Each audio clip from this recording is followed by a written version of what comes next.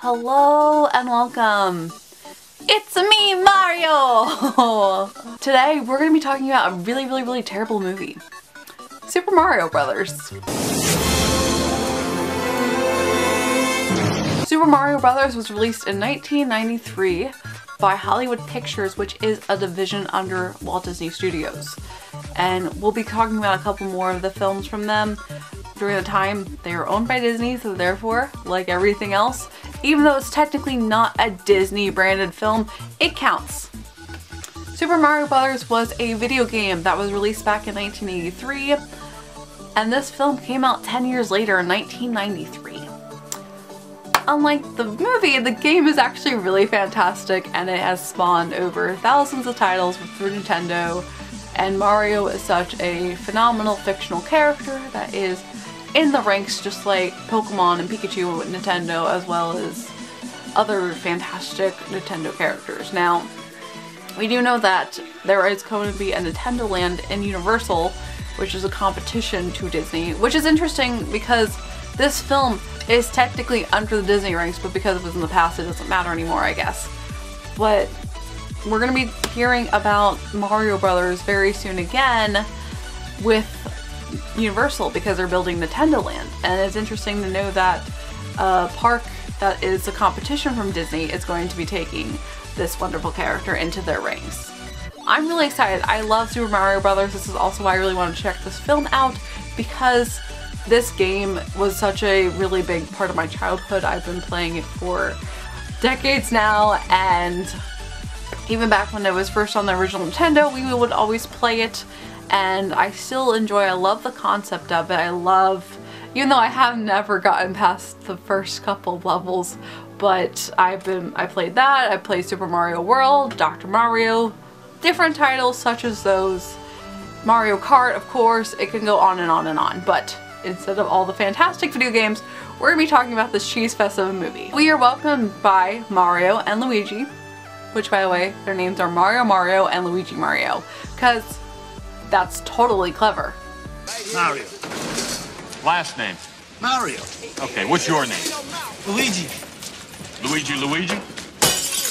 No, Luigi Mario. It's totally lame. And they're from Brooklyn, so we get to deal with traditional, stereotypical New York accents the entire time. And it's like a Sopranos knockoff over here. They're from Brooklyn. Mario has his girlfriend Daniela, and Luigi ends up meeting this girl Daisy, who is an archaeologist, and she doesn't know where she came from. She was abandoned and she was found. But now she works as an archaeologist and carries a rock around her neck the entire time, because that was the thing that was on her when she was found. Hey, I got an idea. Why don't you come on down to the tanning salon and I can hook you up with some free tans? Bring a nice bathing suit, though, like something a little strapless so you don't get a tan line, and you probably want to take off that rock. Well, actually, you know, I never take it off. Well, I know it sounds weird, but I mean, it's the only thing I have from when I was found. Huh? Oh, I was abandoned. Oh. I grew up at St. Teresa's on Fulton Street. There's this entire dinosaur subplot. It's like they took Jurassic Park and transported it into this video game world. They end up befriending this girl Daisy, and she ends up getting transported and kidnapped to another world. So they go and follow her through a concrete wall.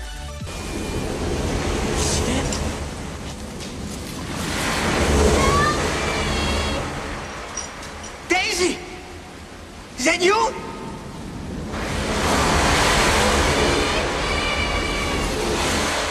This is where I will give them a little bit of credit, because I try to make this other realm look really badass, and it does look legit.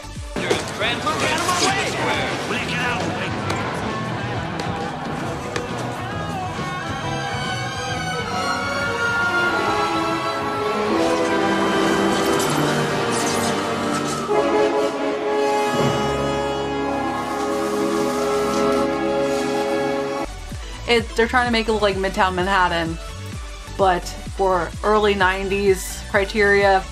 The scenery does look really great, and I will give them credit for this, so they get a point there. However, this doesn't last that long, and instead it turns into a creepypasta. See you later, alligator. Ever!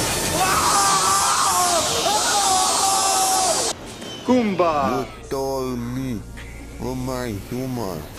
Now I, Mario, of Nintendo of America Incorporated, curse you forever.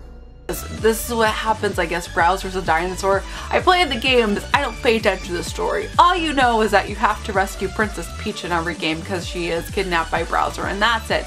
And you have Toad, and you have other characters along the way, but they're not really big parts of it. At least in Super Mario Brothers, game-wise. Once you get to Mario Kart, once you get to Super Smash Bros, things like that, then they become bigger. But in 1993, they were not a big part of that.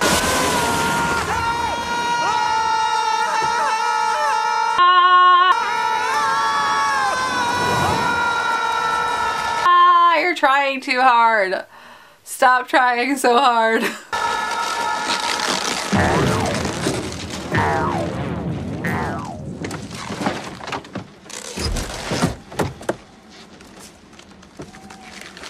Hey, was that superior driving skills or what? Let's get out of here before this fungus stuff eats us alive. Yeah, you never know when something funny is gonna happen on this show. Did something funny happen? Yeah. You'd never know it. As the film progresses on, they get closer and closer to finding Daisy and figuring out what's going on.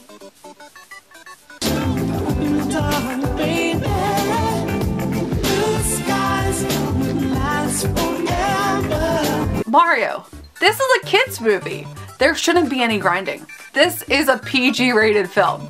Legitly, this film is PG rated. That should not be happening.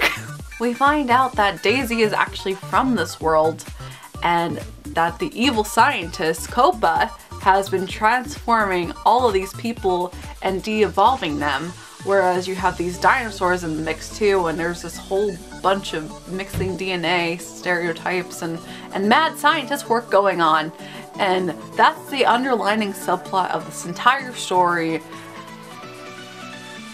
because that's what happens when you have a plumber that saves a princess. You get dinosaurs. It does, right? That makes sense? Sure. Sure. Daisy decides to stay into her world, and the rest of them go back into the real world of Brooklyn until the end. When a couple weeks later, she comes back. Open. Luigi, Mario! Daisy! You gotta come with me, I need your help. What's wrong? You're never gonna believe this. I believe it. You do? I believe.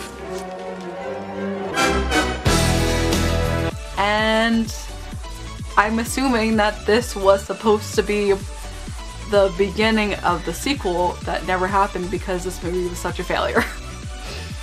It's an enjoyable film overall for laughs. You cannot take it seriously, but if you want to watch a terrible film and you know it's a terrible film, you can laugh at it and have a good time. The acting isn't terrible. The plot has no sense whatsoever, but the little scenery is really great, and I'm sure it would make a really fun drinking game. So if you like Super Mario Brothers, if you are familiar with the source material and want to see how they don't use any of it at all, I'd say give this movie a try. Otherwise, if you don't like bad films and you really cannot stand them, you can go ahead and pass this one right along. Tomorrow we're going to continue watching some interesting 80s adventure films. We're going to be talking about My Science Project. It was a film made by Touchstone in the 80s, so totally unknown, but we're going to be taking a look at that tomorrow. And as always, I hope you have a magical day, and I will see you real soon.